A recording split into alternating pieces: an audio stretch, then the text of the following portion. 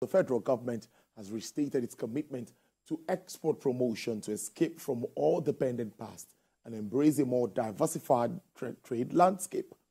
Well, this assurance was given at the opening of the Southwest Nigerian Export Hub branch in Lagos. Abimbola Akintaju was at the event and brought back this report.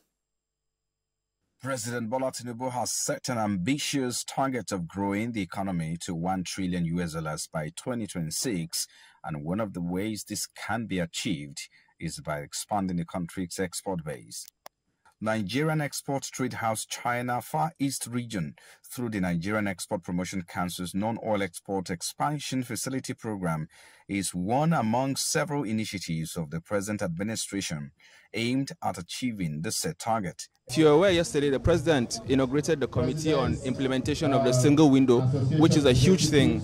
All these cargo congestion ports and stuff are going to be sorted with that single window implementation. And apart from that, I'm sure you're aware of the conditional cash transfer program that Ministry of Trade is about to embark on, where it gives grants to businesses to promote their productivity and increase their exports. We're not just going to continue as we have been doing before.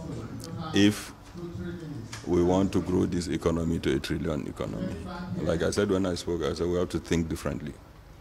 Now, in this respect, thinking differently is trying to get our export products up a notch all the time on the global value chain.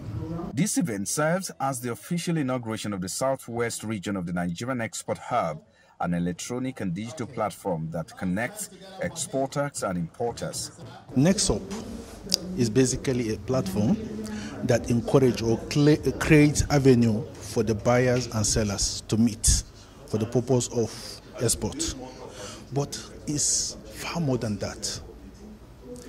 With NextUp, what we do is to practically handhold any exporter, whether you have exported before, you had challenges, you have never exported, just have the interest. Going to be having majority of the importers at the moment becoming exporters.